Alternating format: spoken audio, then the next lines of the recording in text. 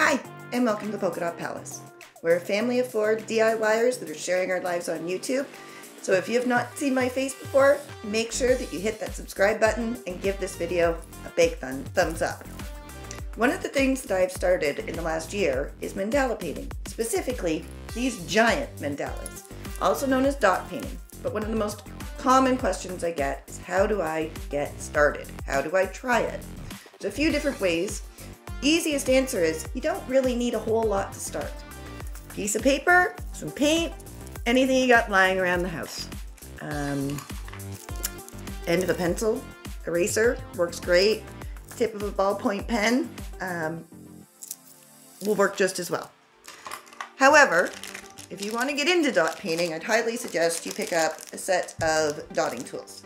Now, if you bought one of my kits at the craft shows, they come like this, and you get a basic set of 5 dotting tools with that. They are all different sizes. I can get this one open. They're all different sizes. They go from smallest to largest, all different size dots.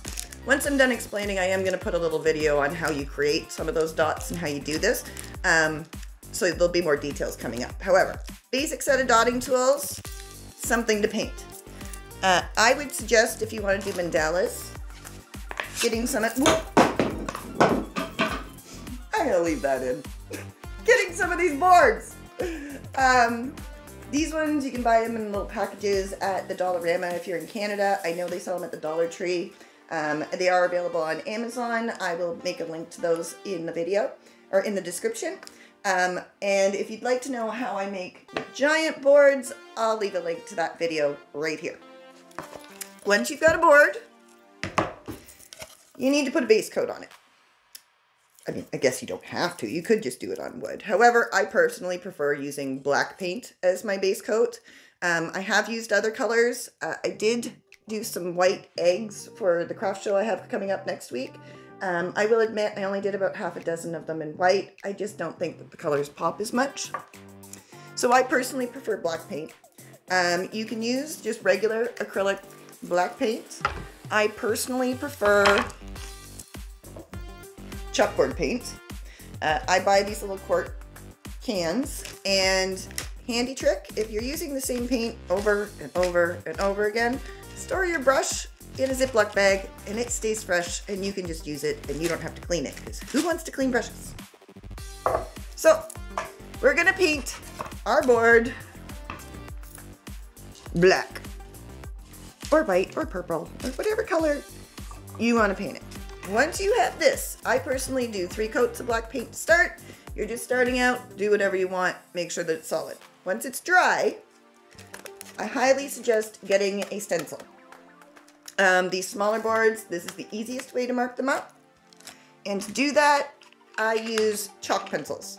This package has blue ones and white ones, so if you did want to use them on a white background, you can use them. Again, link will be in the description. And what you end up with is something that looks like this. Now, there are all sorts of different ways to create these stencils and map out your mandalas, but for beginners, this is the easiest. You can actually draw things and then use dots to fill them in. I'll insert a couple pictures of what I'm talking about. Other than that, paint, dotting tools, you're good to go. Okay, so to start with, we're gonna make a dot. That's it. Oh, I need a rag. Make sure you clean off your tools in between, because they do get kind of crusty, as you can see. And then you can do a lot of things. Like I said, just to prove that you don't really need all the tools, let's do our next center dots. This is literally just that pencil I was showing you.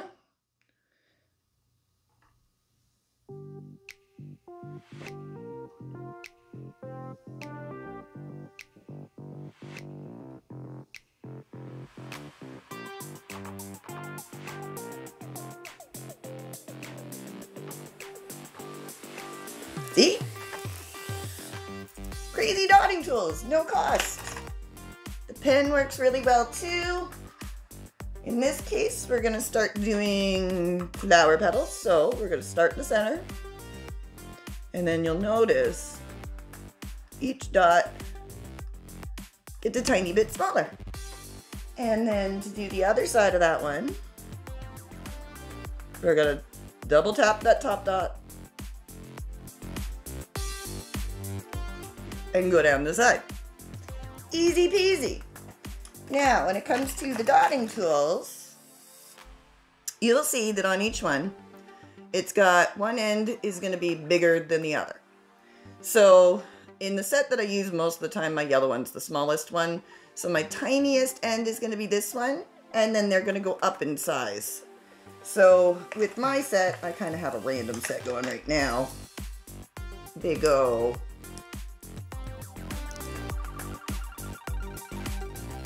this yellow one, and then the turquoise one, and then I have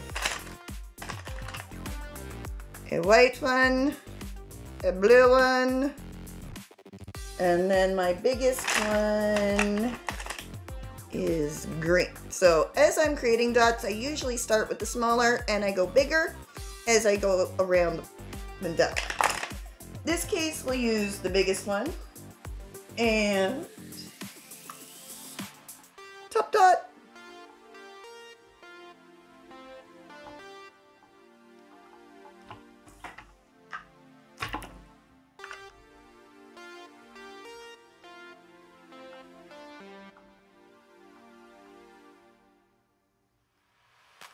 And there you go. There's the basics. You just keep filling it in. Practice makes perfect. The longer you go, the better it'll be.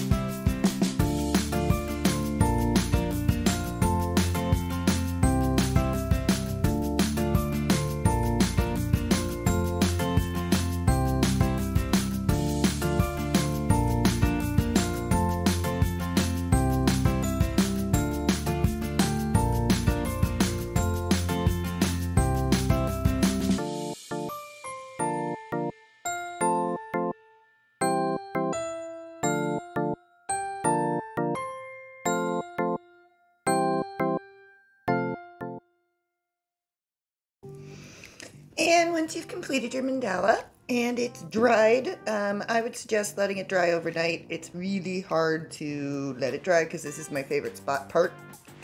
We get to wipe it off because those chalk lines really just wipe off. So this is just a rag.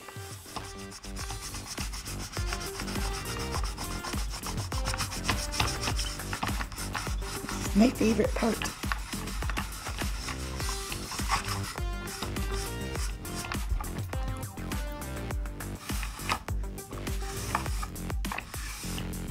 And that's it. You've created your first mandala. If you've enjoyed this video, please consider sharing it with your friends.